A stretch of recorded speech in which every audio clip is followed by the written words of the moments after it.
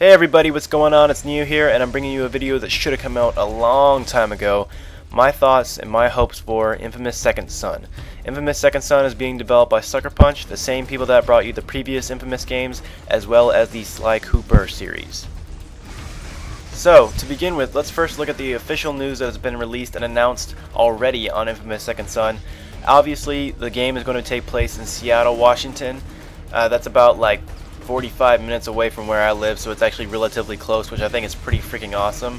One thing I wanted to point that we're going to be getting out of the way is, yes, this game will have rain in it, no doubt, because it loves to rain in Seattle and, you know, just in Washington in general. That's why we're known as the Evergreen State and why we have so many trees, because it rains so much up here.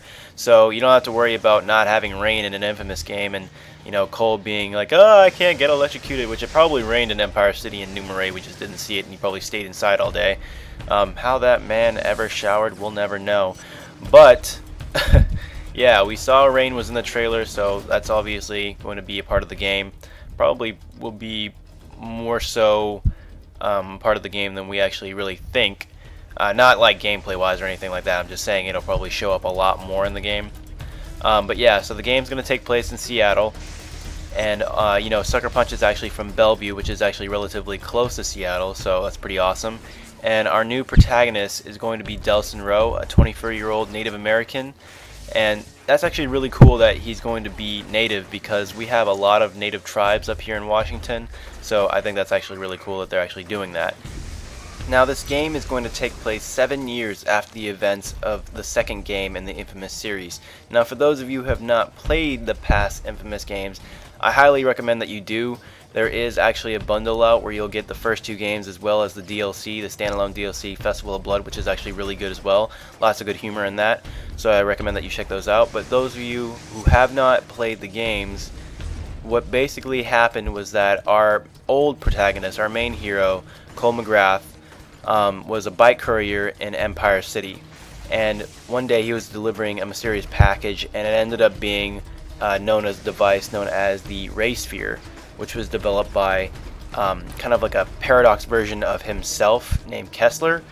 And this guy was a part of the First Sons, the creator of the First Sons, which was a kind of an organization, a secret organization that ended up developing the Ray Sphere. Kessler comes to give Cole the Ray Sphere to, you know, which ends up blowing up and destroying part of Empire City, but it also ends up awakening special beings known as conduits that have special powers inside of them. The reasoning for this is kind of like Kessler wanted Cole to get his powers earlier than he did so that he could be ready to fight a powerful force known as the Beast. And I don't want to get too much into detail on that story because I don't want to ruin it for most of you that haven't actually played it, which I'd be surprised if you haven't already. It's one of the best offerings on the PlayStation 3. But like I said, you can check that out. And I also don't want to go on to that too much because I don't want it to, like, you know, take forever and take up most of this video. And, you know, it's also been a while since I've actually played through these games, so I don't want to be misleading you with incorrect information if I kind of like tend to mix the two games together or I forget something important. But I am kind of playing through the games right now again because I wanted to, because like I said, they're a lot of fun, and I still have the first, second, and DLC with me. The DLC I no longer have on my PS3 just because I needed to make room for other stuff, but I do have Infamous 1 on there because when the PSN went out, that was one of the free games I ended up buying, or not buying, just downloading, because I was like, hey, I liked it the first time I played it, so I'm gonna just get it again. And I have kept Infamous 2 ever since I got it, and I got the, you know, the Hero Edition, so I ended up getting the backpack as well. And I still actually go out and I still kind of carry that around with me. It comes in handy, that's for sure. But anyways, I'm getting off topic, back to Second Son. So as I said before, not much is known about the story.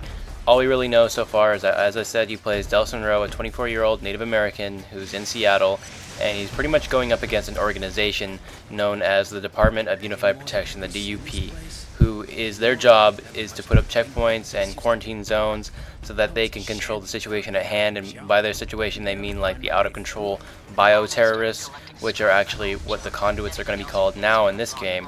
And so that's basically all we know so far. Now, my hopes for Second Son is that it doesn't fall too closely in line with Prototype 2 or Prototype 1, with, you know, the DUP being closely related to and kind of like Blackwatch from those games.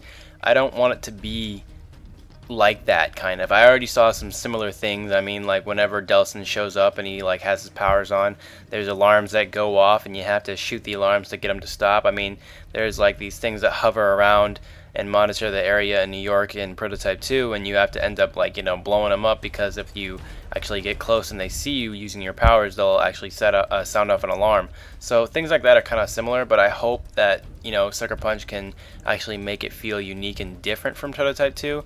I mean, there's always been this comparison between the two games, from the Infamous games and the Prototype games, but I'm pretty confident that Sucker Punch can pull it off and make it, like, you know, relatively different.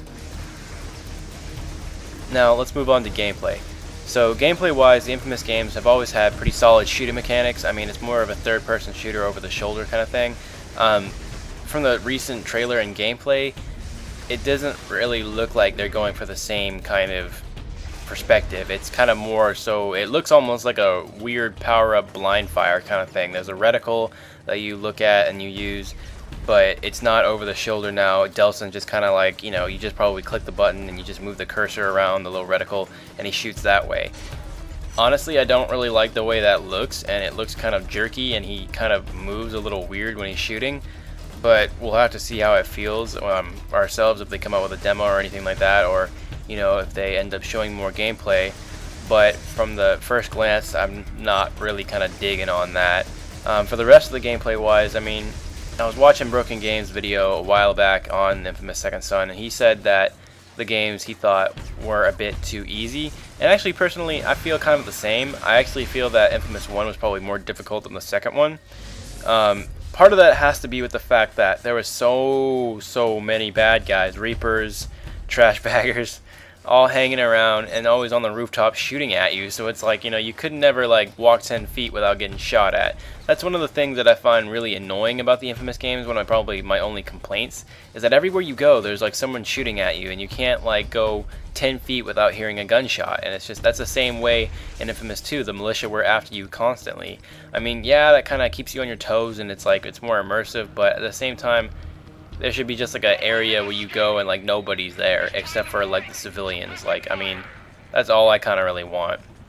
But the gameplay was, for being in terms of being too easy, I don't know. I mean, I feel like the Infamous games always find a good balance between difficulty, but like I said, the second one was a little bit easier than the first one. But I mean, boss battles, maybe they could be a little bit more difficult, but I don't really have any problems with that. In terms of more missions, they definitely could add more missions, because there's only like a few additions to that rhymed. There's only a few additions to the second game. Like, there was blast shards that were stuck to, you know, like I don't know what they were stuck to. Some kind of like, they were stuck to like alarms or things stuck on the wall around the city, and like as a good Samaritan, you had to go around like absorbing the blast, so people that were stupid enough to stand around them didn't get blown up. And then there was also the other kind of missions, like, you know, whacking around performing artists on the street in Numere as a bad side mission. So that kind of stuff was like, you know, I don't know, it could have been a little bit better, and it could have been a little bit more thought out. The UGC portion of the game was actually very well done. I loved it so much. It was one of my favorite parts about Infamous 2, and why I kept it actually was because the user-generated content feature allows you to actually make your own missions and upload them so that people around the community in the game world and on the forums could check out your missions, queue them up, add them, download them later, whatever. My only complaint about that was that once you published a mission, if you deleted your file, you could not retrieve it again. And you guys could not believe how many times I accidentally deleted my files, and then like there would be times where I wanted to go update something or something like that, and then I'd have to do a remix and republish it. So there'd be like 2 of my missions out there, and so that was kind of an irritating point for me, is that you couldn't, you know, re-download your missions so that you could fix them again. So if they can make an addition like that and add that to where you can, that'd be great. I'd also like to see kind of a theater mode added to the UGC content portion, because that would be awesome if we can make our own cutscenes, not just the comic book cutscenes that they added later in a patch, but, you know, something like that.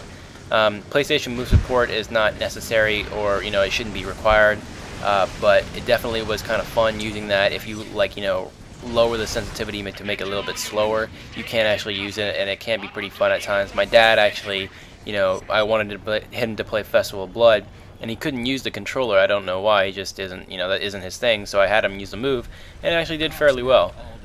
until he started finding militia to, you know, beat around, or vampires or whatever. But that's another good portion of the game that could be added.